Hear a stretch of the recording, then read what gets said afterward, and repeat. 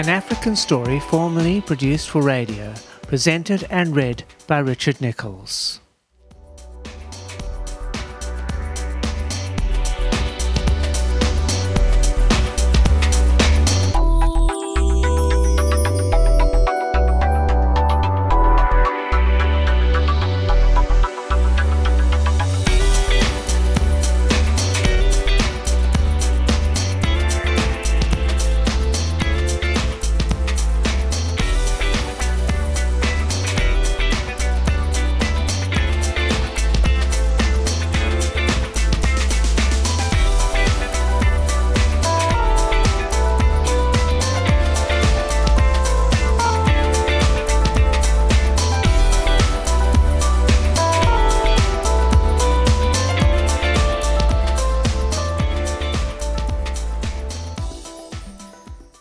Pool attendant replies, "The room service is for Mrs. Winters. Please confirm." Voiceover, "The earpiece, that's correct." "Sorry about the interruption, sir," said the pool attendant to Mr. Lewis.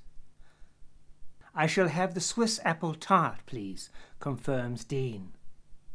In the afternoon, the sun moves over the park, and Clip and Mr. +1 are having a relaxing time near the riverbank. "Did you hear the news? A human was attacked by Kiefer, an angel of death," remarks Clip. "Not a person for gossip," replies Mr. +1. "What's changed, old boy? We used to chat at great length about goings-on around here," said Clip. "I prefer to keep out of others' personal lives and concentrate on making the best of what I have in my life," replies Mr. +1. Once again, Billy the elephant and Mom Silly Sally are splashing around in the river and breaking the silence between the two good friends. Harry remarks, "Well, once again, these lions are not playing the game. If they don't eat, we ain't getting any. I have told you before, sitting on your ass in the long grass is not proactive," said Bill. On the hunt, Tandy, Sky, and the corner.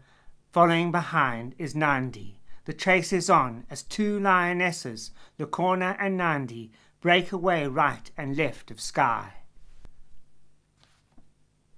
Rosewater and her pack watch as a young male waterbuck drops to the ground under the power of Lacorna. She was followed by Nandi, bringing down a male impala. Tandy and Sky move in to help by defending both kills, as 5 hyenas come in trying to get a share. Sky the lion turns on Rosewater. "Stay away if you value your life," bellows Sky. Spot shouts, "Leave well alone, he will kill you." Things get worse as Kiefer and Angel of Death make their way to the kill. Ben and Sarah notice the two male lions start moving off from under the tree. Both Lorata and Sindiswe, who are not in good health, stay behind. "Change of plan. We will take the 2 remaining lionesses," said Ben. Sarah steps forward to take her first shot at Lorato and hits the lioness on her left shoulder. Meanwhile, Sindiswe starts to move in Sarah's direction at a fair, steady pace. Ben is quick to warn her of the pending danger. About 2 meters away, Sindiswe stops short and starts grooming herself, then lies down on her back with a playful look in her eyes. An animal transport vehicle arrives to collect Lorato as she is being moved onto the sheet to help lift her onto the back of the vehicle. Even this activity does not disturb the young lioness. Sarah aims the firearm at Sindiswe. The dart hits the cat in the shoulder of her left front leg. The lioness seems to go down under pretty fast. Ben calls the loading team to fetch and load her in the back alongside Lorato. Back at the hotel, Dean is on the lookout for Linda. He is aware that asking staff her whereabouts and the room number could cause her to leave.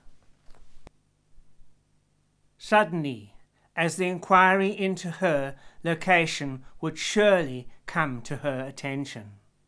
Police had made it clear that the visit to the hotel was not to be given out. Dean is now ready to put his plan into action to take Linda as his wife. As time is running out, they should have been married by now. His friend has already been in contact with him over not turning up at the court 4 days ago. Linda plans her trip, but is unaware of the pending danger concerning Dean, now staying in the easy stay only 1 floor below her. Dean is also at the mercy of his friend James, who could decide not to pay for any extension over the 7 days. 2 lionesses are finally loaded into the animal transport vehicle and are on their way back to the veterinary clinic for medical treatment. Sky and family stand their ground against Rosewater and crew. 3 female hyenas are badly mauled by Lacona and Nandi, with backup by Sky. Later that day, Sky and his pride are back under the old oak tree. Finally, at long last, they were able to get some food down after Rosewater and her pack gave up challenging them for the food. This was unprecedented, as hyenas, where food is concerned, do generally not just walk away from the food fight. A lengthy debate held under the old oak tree about what happened. The feeling amongst the lions is that Spot may have intervened in some way.